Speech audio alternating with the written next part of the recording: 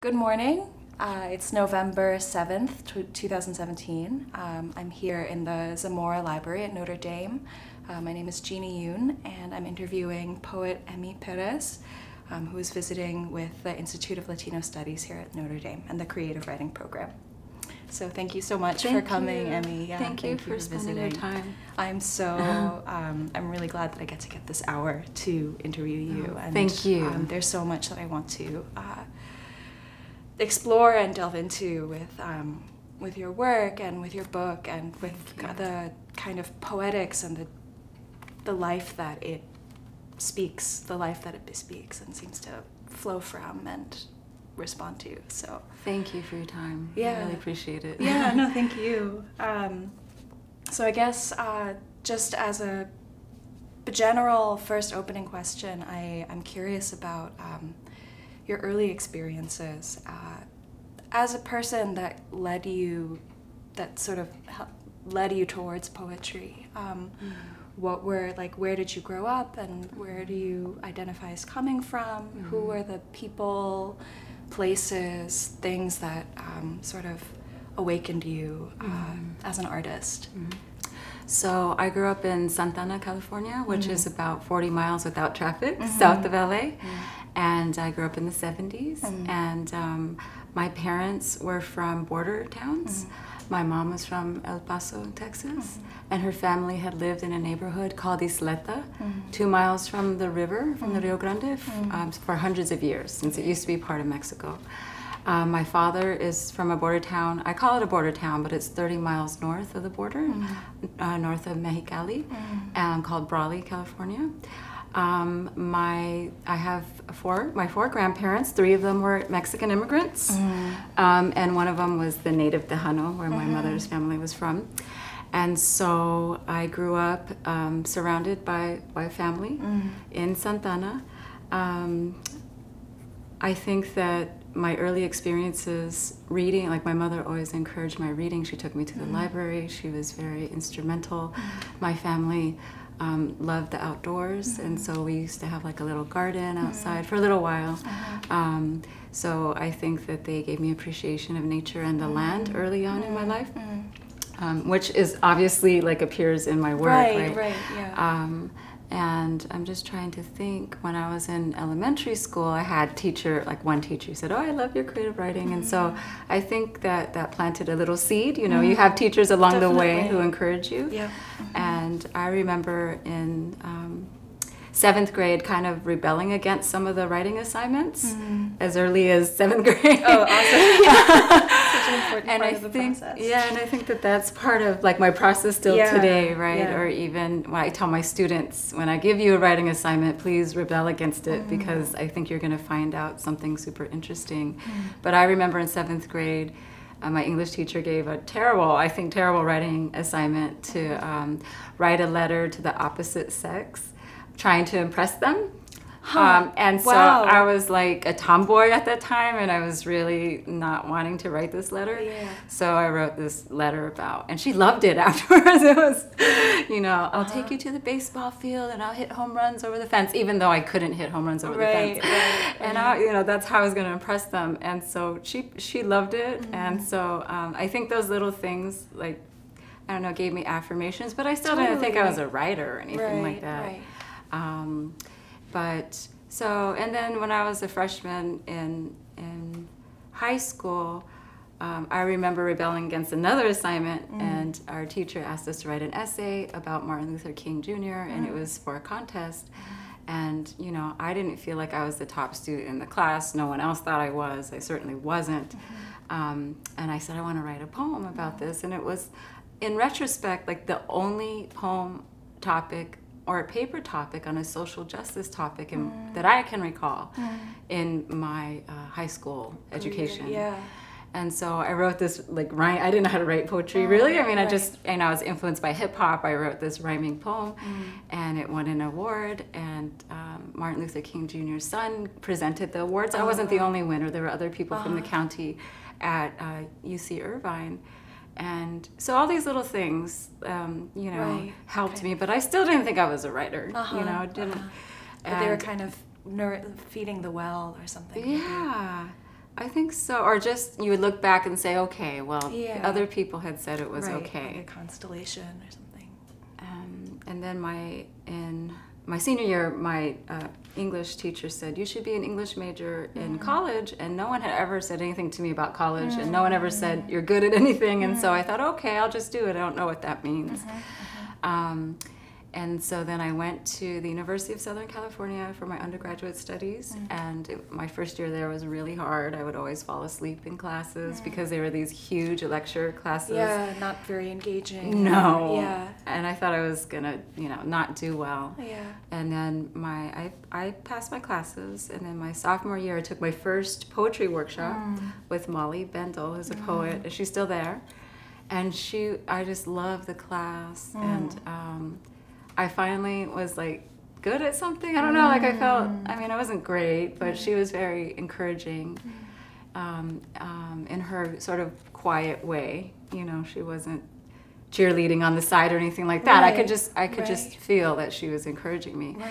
And I didn't know that as an English major there was a creative writing track, and so I kind of switched from literature track to the creative writing track and took all of these creative writing classes.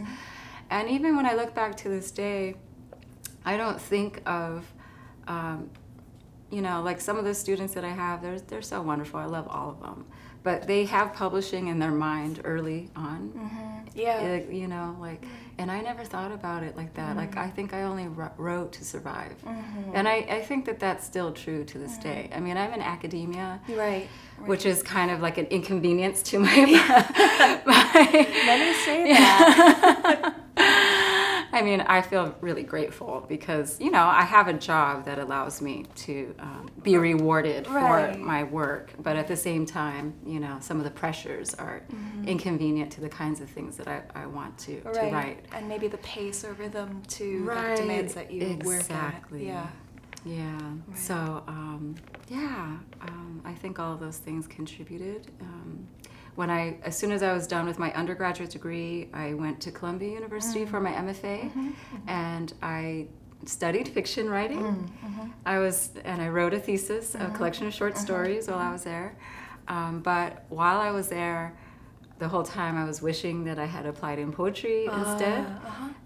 Interesting. But I was very fortunate that when I was there, I had a professor, Carol Meso, who is an experimental fiction writer, and she was my first teacher. And she's her work is really like a mix between poetry and fiction. And so I was really lucky that I was able to take her class. And I was able to take some poetry seminars and workshops with Lucille Clifton and Lucy Brock-Broido, and it was really wonderful in that regard. I didn't have an overall amazing experience in my MFA program. This is in 1993 to 1995. But, like I said, I was writing to survive. I wasn't writing for publication or accolades or anything like that. And I feel really grateful that I had the opportunity to live in New York and I'd never been to New York before. I got on the plane and went to my program. And it was, it was a life-changing experience, including the hard parts, For sure. Well, that sounds very rich. I don't know if there's, I guess your trajectory from after your MFA, it sounds like, your MFA, and for all of its, for its imperfection, sort of brought you into a life of professional writing. Yes. Finally, as the kind of culmination of this quiet process of self-nourishing and finding footing over time. Absolutely. And that's a really beautiful that's a really beautiful trajectory to me, because I think you're right, so many undergrads there's a kind of your path to writing, which is I know that's what I'm going to be. Yeah, right. I pursue all the opportunities, but what your path seems like it was it emerged out of a kind of quiet determination from the outset, and you found nourishment along the way, and that kind of it was a quiet kind of accumulation towards pursuing your MFA and deciding to make this the center of your life. I think that's accurate. Yeah. That's really awesome. Thank you. And I wanted to ask. I mean, there's so much in your trajectory, and I'm really interested in the way that you frame it from an early from the early part of your life, being sort of encouraged to spend time in. I'm still really interested in this connection between your early life, being encouraged towards language on the one hand by your parents, but also developing a relationship with nature and the natural world. And you're right, I really strongly see both of those weaving through your book. They're in, I had a kind of order of questions that I wanted to ask you, but I'm just going to jump around. Yeah, sure. I see, like, in With the River on Our Face, I hear, like, the way that you weave in kind of a being alongside nature and speaking with nature, and also considering, like, what is the poetic line, and what is this technology that I'm using to speak with nature and to speak to nature. So I hear both of those concerns, and I'm curious how. I guess that's a question as to where this book, your first full collection, emerged from for you. Okay, so it's a long journey. Are you prepared to share another long journey? No, it's a very long journey. So I'll just kind of pick up because it kind of fits into the long story. After I finished my MFA, I stayed on the East Coast for 2 more years, and then I wanted to go to El Paso, Texas, where my mother is from, because my mother told me the most amazing stories about growing up. I mean, when I say amazing, they're not all pretty. Right. She grew up in a lot of poverty. My grandparents had 10 children. 9 of them survived infancy. They were very poor. But she would always tell, like, really vivid, engaging stories. And I thought at first that I was going to move to El Paso to sort of write this novel about my mother's life. And it ended up being poems of my first collection, but it's still important to this next collection. So I moved to New Mexico instead, and I was working as a GED tutor for the Navajo Reservation, from people who came from the Navajo Reservation and from the Zuni Reservation and the local community in Gallup, New Mexico. And I was traveling down to El Paso to write my work and to do some research. But eventually I moved to El Paso, and I lived in the neighborhood that my mother grew up in. And it's important to this book because it might not be readily evident when you read the book, but I remember stories that my mom told me of how her father would somehow divert water from a canal, which was like a tributary or a little canal from the river, the Rio Grande. And that was how they were able to grow some plants that they ate and that helped to nourish them. And so when I think about my mother's poverty, and I think, wow, she exists, I exist because she exists. And so, like, the lifeblood of this book is always to remember that water like nourished my mother and kept her alive. Right. And so then when I moved, I lived in El Paso for 6 years, and then I accepted a tenure-track position in the Rio Grande Valley, and Texas is really big. So it's like a 12-hour drive from El Paso to this new border community. Is it not quite? It's not one end to the other, is it? Almost. It is. Really? It is from the river. It is. I never even thought of it that way. It is. Okay, I was looking at a map and trying to see where in relation, because the book is also structured kind of with the areas, to my understanding, with the regions of the river. Yes, in somewhat in a kind of haphazard way. Yeah. And so, but I live in McAllen, which is not quite the end of the river. Brownsville is part of the Rio Grande Valley, and that's where the river ends, and the mouth appears in the Gulf of Mexico. So I moved down there, and I thought, oh, this border region is going to be just like El Paso, and it's not true. So, but when I first moved there, I had been used to all the fencing of the river in El Paso, and so even though I lived 2 miles from it, I never really had a lot of opportunity to visit it. I would go to other places where it didn't make the border, and I was able to visit it. But when I moved to the Rio Grande Valley in McAllen, one of the first things I wanted to do was to go see the river, because I'm like, where am I in this world? There are no mountains here. It's all flat. And I need to see the border. I need to see the river. And I was just so amazed that you could access the river. It was beautiful. I didn't go in it, but it was bigger. It was green. It was... the nature surrounding the river is just beautiful. I mean, the Chihuahua Desert is beautiful too in El Paso, but this is different. And so somebody told me, you moved downriver. And I thought, oh yeah, I lived in New Mexico, then I lived in El Paso, and then I lived here. And so there's something there. And the river is important to my mother's family. And so when I first moved to the valley, I was, you know, academia is stressful. It was hard. And so I would go to these wildlife refuges near the river as a way to sort of unwind.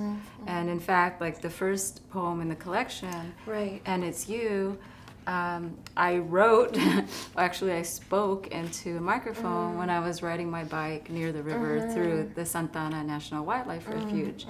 And so that was the first time that I ever used speech sort of as a way to write my work, a first draft at least, because I went home and transcribed it and changed it and edited it. And that was a really different process from writing the little short poems in my first collection. And so nature, in a way, trying to remember what your original question was about that. Just totally just where this book emerged from, or where it began for you. And so I think that's where it began, is in that poem. And so that poem is a love poem in many ways. And then, so the collection continues on, and after that, I deliberately tried to do like poetry research along the river, and so I would make travels all the way up to the headwaters in Colorado, and I had never done that before. I had never gone all the way up to the where it begins. For sure. And it kind of appears in an organic way in the book, so it's not like, you know. It's not like a scholarly treatment of it all. No, I think the way in which the various like historical threads and research, scientific threads, there's kind of a taxonomic concern in here too. Not concern, but there's a taxonomic interest in here with the species of butterflies and the plants, and there's a real attention to like the particularity of things that grow around the river, and also to the kind of maybe a resonant particularity with a resonant attention to the particularities of your connections to the river, and like of the pieces of your memories and your history, and like what you researched kind of weaving into that granularity. It's really beautiful. Oh, thank you. Thank you. And that first poem, actually, I was so struck by that poem, And It's You, the one that you just mentioned. And also, I misspoke by saying that this is your first collection. I thought this is your first book. No, the other one is kind of has a weird length. So I mean, I think technically it's a chapbook, but it's, I never like republished it as a full-length collection. And so do you consider I consider it as a complete collection, because I don't really use poems from it, except I made a second edition, and I included the history of silence in the second edition of the book, Solstice, and so I included that one in here, but other than that, the poems really don't appear in another collection. And so to me, it's like a complete little book, even though I think it's like 42 pages or something like that.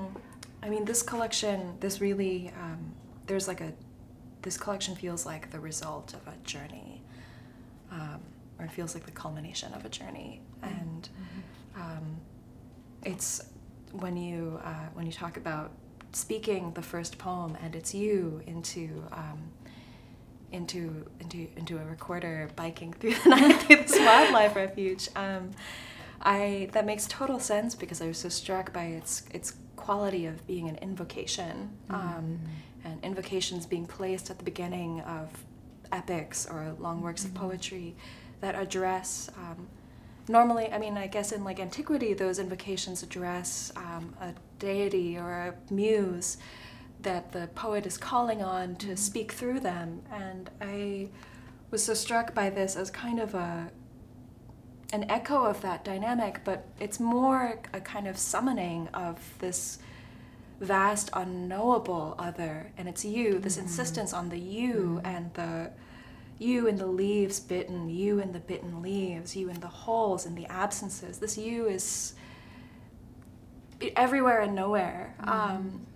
And that kind of, that speaking to that confidence and insistence of address to this unknowable other that maybe is part self and maybe is part, atmospheric, I think sets a kind of, it really establishes the attention that the book takes, I think. Thank you. That's beautiful. Yeah. Yeah, I love that as a you. first poem. Thank you. And I'm curious about earlier when you were describing your sort of your early mentors or your teachers, it brought up for me a question about influences and how you take in how you've taken in poetic influences in your development as an artist, and also because I think this book is very concerned, and this book pays a lot of attention to influences and does a lot of shows a lot of gratitude and citation of various writers that have influenced your work. And I hear the voices of Celan and Clarice Lispector, whom I also thought of when you mentioned, when you described how you got your turn towards fiction during your MFA program, and Carol Masso, and when you were just Clarice Lispector just writes a fiction that is very much like poetry, and I'm curious as to what constellation of influences guides you. Well, way back in my MFA program, I remember, and this relates to the book, I remember being really influenced by a line, just one line of an essay by Charles Wright. Each line should be like each line should be a station of the cross. And so Lucy Brock-Broido had shared that with us in class. I mean, I've reread the essay since, and I disagree with a lot of other things that he says in the essay, but I just needed that one line, and I just love it because it really helped me learn about the poetic line, and because I'm culturally Catholic, and I remember the Stations of the Cross in church. So that was one bit of influence, and I'll talk about that longer poem in a minute and what I did with it. But early on, I was influenced by, I remember Sherman Alexi's The Business of Fancy Dancing, reading that in graduate school, and I just loved it. It's a collection of poems and short stories, but I loved it.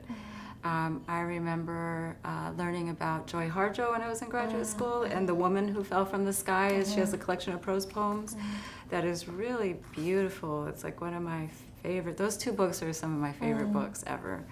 And her book even came with a little cassette tape at that time. I think it was 1995. It wasn't a CD yet. And so you could hear her performing the work with her instruments, her wind instruments. It was very beautiful. And I'm trying to think of other people. And so at that time, I still hadn't really come into learning a lot about Chicana and Latina and Latino poetry, Latinx poetry, or fiction. I had to learn all that on my own. It was around the time in my early 20s that I started to buy all these books and read them on my own. So that's also been part of the journey later on. That this book references Gloria Anzaldúa a lot, and so I kept that book with me for a very long time. Never, when I bought it in 1993 or 94, did I think that I would keep it and then live in the community that she grew up in, because that's where I live now, is in the Rio Grande Valley. And I don't think that the work completely resonated with me until I lived in her homeland. More so when I lived in El Paso than previously, but then when I lived in her homeland, it just became evident, and she has a great attention in her work to the land, and her family, they were farm workers, but there's still this beautiful attention, even though you think of that labor, right? That labor is so difficult, but there's still such an appreciation for the land in her work, and I think that that's an influence in this book a lot. I mention her a lot in this book. Yeah, it's sort of like kind of like a guardian angel in this book. Yeah. Yeah. Yeah. And I think I mentioned Lorca in the book too, Garcia Lorca. And Inger Christensen. Yes. Oh, I love her book. Too. Alphabet? Me too. Yeah. Oh. That is such an amazing book. And it Yeah. reads so well in translation. Definitely. Which is kind of unusual for such a musical book that relies on like the alphabet and everything. And so I love that book. Yeah, I do too. I do too. And I really appreciated your drawing Inger Christensen into your book. And I think I can totally see a homology between the scale of Inger Christensen's intention. Like, these things exist, these tiny things exist, and there's a similar, I don't want to say a dearness, but an endearment and like recognition that I hear in this book too. Oh, thank you for reading it so closely. Oh, it asks to be read closely. I think. Thank you.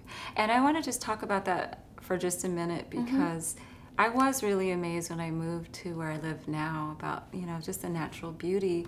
But also what I forgot to mention earlier is that when I first moved there in 2006, I was amazed that you could see the river and access it, and there were no fence. There was, not one fence or anything like that. But that was the same year that the Secure Fence Act was signed into law by George W. Bush. And so another big part of the book is I witnessed the building of the border walls in that area. Starting in like 2008 and 2009, and I forgot to mention that early on. So I went, and there's this beautiful place, and then I saw the building of border walls. Before this current president even started talking about it, and I think some people forget that there are walls there already. But we can go back. I just wanted to say that I forgot to mention that. We can go everywhere. At the beginning. I had questions about your witnessing of the border wall too, because that is also such a strong presence in the book. Of a different sort, obviously, than Inger Christensen or Ansel Dua. And just out of curiosity, what is the status of the border wall in your community right now? Okay, so we've been organizing. I mean, I've been helping a little bit with the activist efforts. We have some great activists in the community that I try to attend meetings whenever I can, but they do such great work with the local Sierra Club and La Unión del Pueblo Entero, and there's another group called Save Santa Ana National Wildlife Refuge. So when I mentioned at the beginning of the poem, And It's You, that was written in the Santa Ana National Wildlife Refuge, and now that National Wildlife Refuge is on like the list of places to build a border wall through, which is just like so shocking. And so we've been writing petitions, writing to our senators. The activists created lots of protests this summer that I participated in, and we just continue to do our best to fight it. But the border wall there's plans for it beyond the Santa Ana National Wildlife Refuge, but that's like the thing that upsets more people, unfortunately, because to me, like, the wall is a symbol of white supremacy. But for other people, they just see it as a destruction of nature. That's one of the things. It's not all of the things that it destroys. But we'll take whatever support we can get. But it's we do have it in pieces already along the border. And what some people don't realize is that the border walls aren't like right next to the river per se. Some of them are kind of close to the river, but there's a lot of no man's land where people are, they own the property, but they have to go through a gate to get to the other side of the property. Right now, like, there's a cemetery near Brownsville I just read an article about, and the cemetery is on the other side of the border wall. And right now people can go through the gate, but they're going to put a gate on there. And so the people who have relatives in this sort of no man's land are not going to be able to visit there. So there's a lot going on, and there's a lot has been going on since 2006. It's not only, and I wrote this entire book before this recent president even became a contender. sometimes people get confused and think, oh, you wrote this in response to him. And no, this Right. has been happening for a long time. No, it's just still really relevant. Yeah.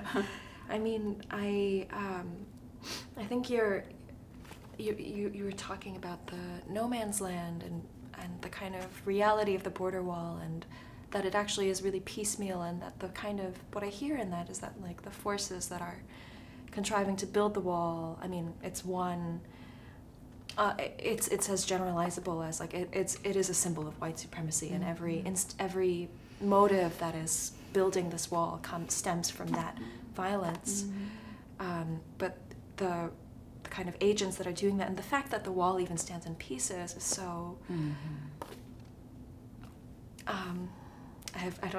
almost makes me speechless. Like, the is a wall when it's in pieces. I think, in the case of this wall, the kind of what it symbolizes or what it wants to become, like, is so foreboding that even a wall standing in pieces is like a violent gesture. And I'm curious about, and not just walls, but I'm curious also about ideas of bridging and other kinds of borders that you talk about. I mean, there's so much about borders and confluences and different ways of rethinking border existence at the border that don't have to do with state lines or walls. And I'm curious as to, like, you come from a family that proudly, proudly might be my own words, but that inhabits the border, and it seems like you have a familial and historical and even bodily knowledge of what it means to be at a border, and I'm wondering how that informs how you live and how you write, and since I grew up in Southern California, not the Texas borderlands, a couple hours away from the border, we used to go to Tijuana. We would cross that border a lot, and we would just go to eat or to buy things. My father and brother and step-grandfather used to like to go fishing in Ensenada, which is a little further south of Tijuana. But I always remember, like, and those border crossing incidents, they were always very strange, so I appreciate, like, that you recognize that on the one hand, there's the border, the artificial border, and the militarization of the border, but on the other hand, there's this other life beyond that. Unfortunately, I never had the chance I haven't visited yet where my grandmother was born, or any of my grandparents were born. I've been in the states that they were born in, but I never have had the chance yet to go to visit those places. I will someday. I've traveled in Mexico, but not to those places, unfortunately. But I think that I think that purposely moving to the border was, the Texas borderlands, was a sort of resistance to becoming this assimilated creature that I felt that growing up had the path. I mean, even though I was always culturally connected and my family's very culturally connected, I also feel that a lot of people where I was growing up were being encouraged to assimilate, and I just didn't want to go on that path. And so, like, my moving to the borderlands was a way to actively resist that for myself. And I don't know if I'm answering your question, though. So could you restate? Yeah, no, I was trying to actively resist that. And so even though I've had that sort of border consciousness as a child, when we would go into, unlike a lot of my students, I don't, like, now have a family that I know of that lives on the other side of the border, but I want to speak to their experience because for them, a lot of them still have family that lives on the other side, and because of the militarization of the border, because of violence in Mexico, not on our side, it's become much more difficult for them to visit with their family, where they had become really used to always going back and forth. And my mom talks about that too. When she was growing up, like, she had relatives that lived in Ciudad Juarez, and that they would go back and forth. She was sent to her grandmother's house in Mata Ortiz, Chihuahua, during the summer. So she would take the train, and it was a lot easier to go back and forth. And now with both you know, the militarization, the more militarization of the border, and also with the violence, with the drug wars in Mexico, which is related to our consumption of drugs here in the United States. It's become much more difficult for borderland people to maintain their relationships at the level that they'd like to maintain them. Something else that's interesting where I live, and you might have heard about it in the news, is that undocumented residents of the borderlands, they can't really cross checkpoints that are within the United States. And so, like right now, some of my students who are undocumented, they can't leave the Rio Grande Valley. They can't go into Mexico. They can't leave Falfurrias, which is like on the way to San Antonio. And so even within where we live, it's this militarized space. And there was a little girl recently, 10 years old, undocumented, with cerebral palsy, and she's from Laredo, and she needed emergency gallbladder surgery, and they sent her to Corpus Christi, which isn't that far away, but the border apprehended. You heard of the story? I saw there was video and footage of her being forcibly removed. And I think there's been, I don't know, I haven't followed it closely, but it seems like there was a lot of outcry over that, and she's been allowed to seek her medical treatment, but I'm not sure about the status of her. She was placed in detention, immigration detention, and she's out now, but I think that there are proceedings for deportation that they are going to need to fight. So you asked me a question about borders and sort of like the fluidity and everything of them. But it's really hard for me right now to think about that because there's so much going on. And so I don't think I'm answering your question because I can't help but think about the violence that the community I live in is experiencing at the hands of the state. And so I'm sorry, but I did get to go to Mexico City this summer, and it was like, I went with some colleagues, and all of us were saying how grateful we were for the opportunity, because in the last 10 or so years, we feel like we've been cut off from Mexico. And even our institution was not encouraging travel to Mexico for presentations and such. And so it's been really hard because in the past 10 years, we just have not had the same connection that we've always had. When I first moved to the Valley, I would walk across the bridge to Reynosa, to Matamoros, and to other places, border crossings, go have dinner, go have lunch. And now that's just not as possible anymore because of the drug wars. I mean, you can do it, and now that I have little kids, I just don't want to take them across. But it was fine to fly to go to Mexico City and everything. And you could do it. It's not but the channels are restricted and highly monitored and controlled. And I think you do answer my question actually. That like the idea of actually the somewhat poetical consideration of borders as fluid is only possible within a space where is only possible before long before militarization, like before intervention by political agency and militarization. And for me, that just kind of returns to this idea of like the space in which we are allowed to be poetical, and the space in which we are allowed to like elaborate and dream is actually a space bounded by real political and physical limitations. And I think your poems are highly aware of that too. And that you as an artist and an activist and a community member where you live seem really aware of that too. And I'm curious, how has your can you speak more about how living where you live, and especially in light, to my mind, of what seems like kind of like a journey towards homing for yourself. You returned to El Paso, which was the birthplace of your mother, and then kind of that meeting the confluence of your professional life as a writer brought you to where you live now.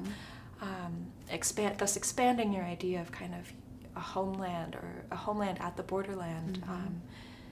but I'm curious as to how that relationship has evolved, and as you keep living and thinking and experiencing and raising your children in that community, how has that influenced the way that you approach your work as an artist? Okay. No, I think my work now is changing. You know, everything that I write, or each new project always is some aesthetic challenge or different. A good sign, right? It is. It is. Yeah. You know, when I wrote With the River on Her Face, I had a lot more time. Most of it was written before I had kids. I revised a lot of the work after I had kids and wrote a couple of poems, but most of it was written before children, so I had lots of time to go and by myself into these places and think. And so now, you know, raising children on the borderlands is wonderful because my children are growing up bilingual, and it's really important to me. I love that about it. I just love it.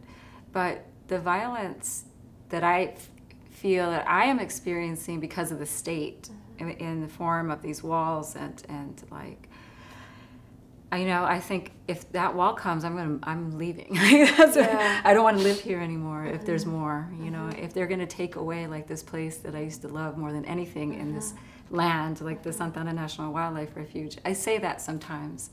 And then other times I think, oh, I can't leave, you know, that's reactionary, that's silly, I have to stay. But I do think that. And so my work is changing in the way that I think that when I was writing this book, I thought I was being really overt and not subtle. And I think now it's even more overt and not subtle. And I'm feeling sort of an impatience with subtlety right now.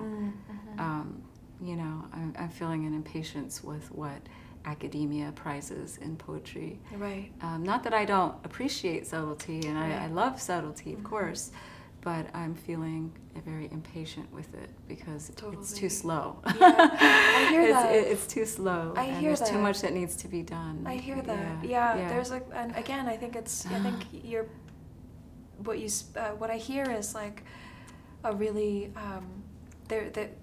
you know, a subtlety that's not a subtle. There's a way in which subtlety can ignore or kind of end up ignoring or obfuscating the very real, concrete concerns that deal with living bodies, like in the moment. Does that? I think are these concerns? I know you're working on your next book. Where do these concerns play into your current project, and where is your thinking? And so my current project is you know, I'm still trying to figure out the aesthetic flow as I write each piece, and I think that it's going to be much more of a hybrid work. You know, so I think that the pieces are kind of poems and essays had babies. That's what I like to call them. Lyric essays. Lyric essays, and so I think that I'm going to, you know, they might look more like prose poems or lyric essays, like you said. And I'm not gonna, you know, it's just gonna be whatever it is. Whatever they want to be is what they're gonna be, so that I can talk more directly about some of these issues, especially as a new, relatively new mother. You know, tentatively, I'm writing, one of my son's names, well, I have one son, is Joaquin. And there's a famous poem by Corky Gonzalez that was published in 1967 called I Am Joaquin. And it's over 40 years old, but when I had my son, I said, I'm going to call him Joaquin only if I name a poem, I am Joaquin's mom. And so that is kind of like the working paradigm, but I'm sure that the title of the book manuscript will change over time. But a lot of the pieces that I'm writing have to deal with children and mothering on the border, but also sort of from a global perspective. So a couple of years ago, you might have heard of the surge of undocumented and unaccompanied young people from Central America, and most of them passed through the Rio Grande Valley where I live. And so it was just like you read about it in the news, and we're living in this place and we don't really get to see them, but it was just heartbreaking for me to think of what it would be like for a parent to have to say goodbye to their child, or to be already in the United States waiting for them to cross unaccompanied. It's a very dangerous journey. And I don't think that I have as much to say about it as someone like Javier Samora, who wrote a beautiful book called Unaccompanied. He actually experienced it. Right. But those kinds of things, you know, are on my mind in writing this collection. Things that have to do with mothering and childhood, and raising children. Yes. I see all of those. I see kind of the ancestors, immediate ancestors of those concerns with the river on our face, actually, and both at the formal level and at the thematic level. I think I don't know if I tabbed it, but there is a poem in which you, or I don't know if it was in your notes, but where you're responding to there was an undocumented minor, unaccompanied minor who was found in the desert, and I think this poem ends with the failure, like this failed comparison between the body and a sponge. Like the body doesn't just sponge up water. That kind of, I have chills actually repeating that image, because this idea that we are not, you know, that kind of bespeaks to me, it actually even resonates with where you say you are in your poetic thinking, like metaphor and lyric and subtlety, they're not inexhaustible resources, and they're not luxuries, and we can't just draw on them in times of drought, of spiritual and political drought. That's really well stated. Thanks. I mean, it's all here. Like, I wish I had that poem right at hand. No, it's the last poem of the collection. Right. It's on page 88, Not One More Refugee Death. Right, and this was the last poem that I wrote for the collection. I kind of added it. And this is, yes, I wrote this, I think it was 2014. And yeah, this is kind of like the bridge to the next collection. Yeah, so what happened is this young man had crossed the border. He made it across, and they found his body because he had heat exhaustion across the river near my community. And it was just so sad. I think he was 14 or 15 years old, and he made it, you know. But then he just needed water, or had heat exhaustion. And it also makes me think about, I don't know, it was like a way for me to talk about water again at the end of the book. The whole book is about the river. And, you know, it's not just a symbol of this idyllic, beautiful, spiritual thing. I mean, it's, he didn't die in the river, and some people do die in the river, but I think more people die because of the militarization. And so once they cross the river, they have to go through difficult spaces to get past those checkpoints. And so, like I said, there's a checkpoint about an hour and a half away from where I live, and so a lot of them have to cross around through it in very like hot places with very little water and help, and that's where a lot of skeletons and remains have been found. And so I don't think I'm on the topic again, but I keep meandering around. No, I hear you, and I think that searchingness is kind of maybe one of our only possible antidotes to a moment in which everything that's sort of contriving this new militarized border says, stay where you are. Don't look around, like, stay where you are, and if you move, then, you know, to move in spite of that threat, and to move even, like, creatively against that threat, I think, is, like, maybe one of our only absolutely ways forward. And there is such a concern with water in this book, and water and the river and the power of this river, and the ways in which we've divided this river with names, but the kind of continuity of this river as it divides two countries, but also as it divides your experiences or the speaker's experiences with the river. Like, it's a place of enjoyment. It's also a place of witness. It's also a place of formidable, like, power over life and death. And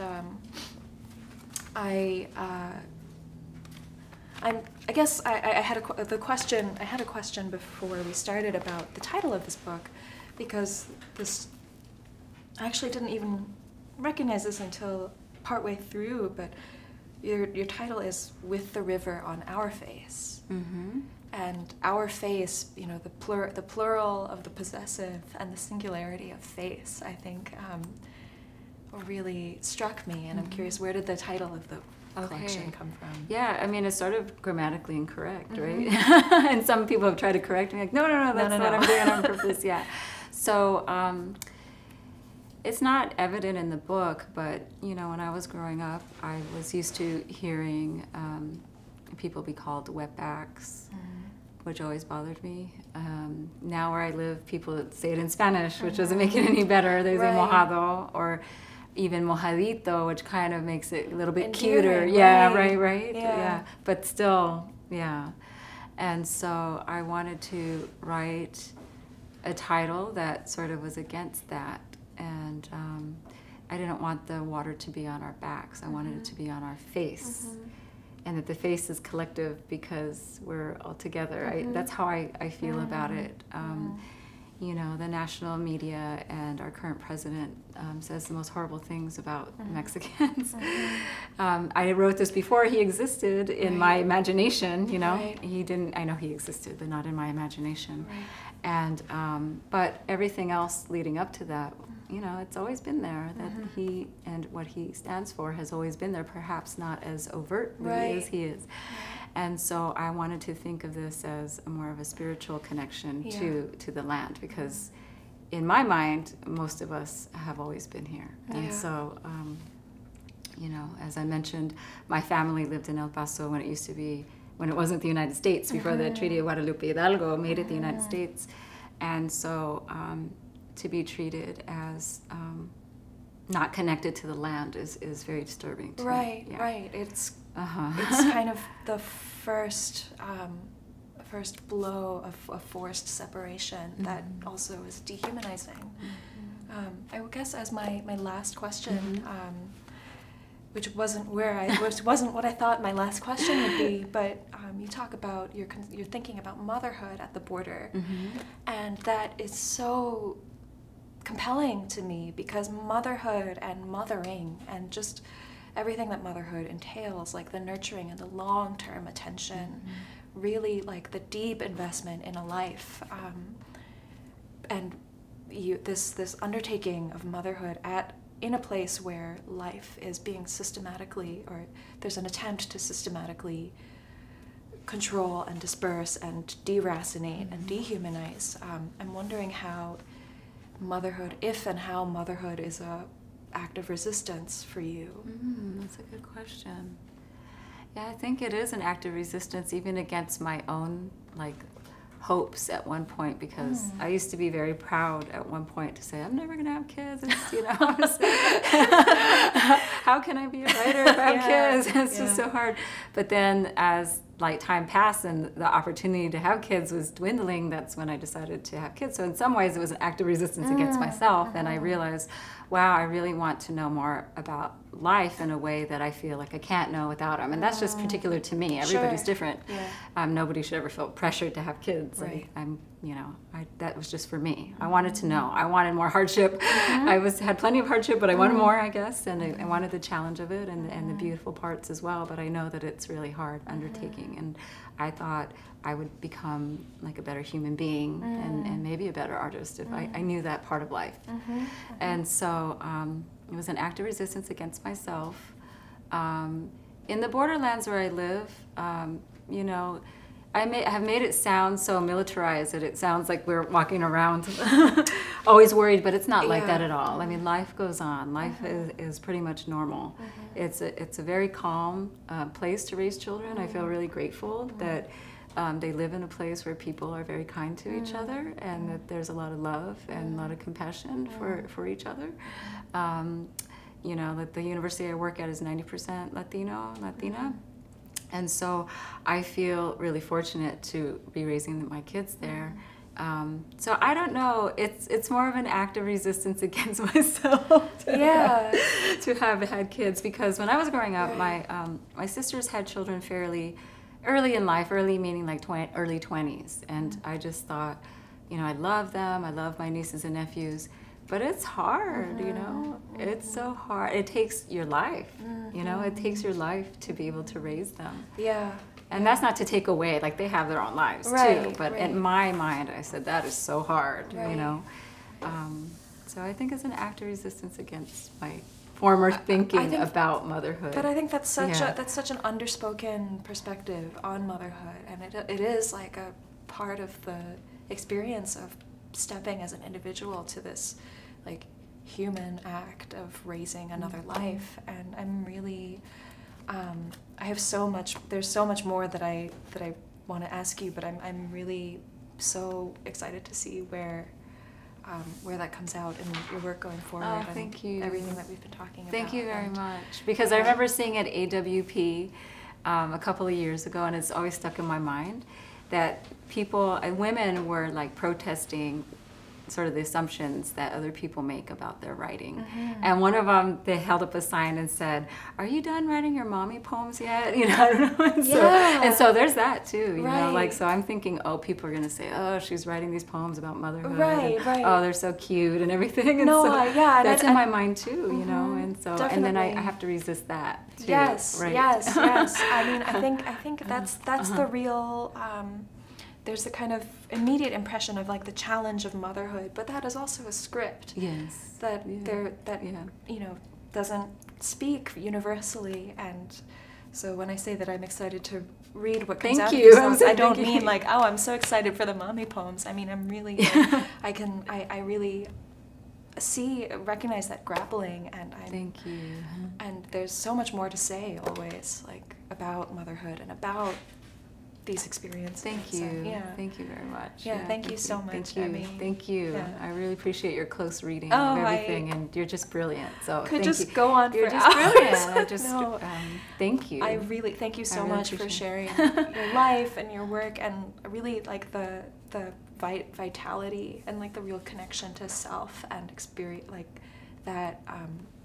I really like is so nourishing to even just witness in part. So thank you. Thank you so much. Yeah. Thank you.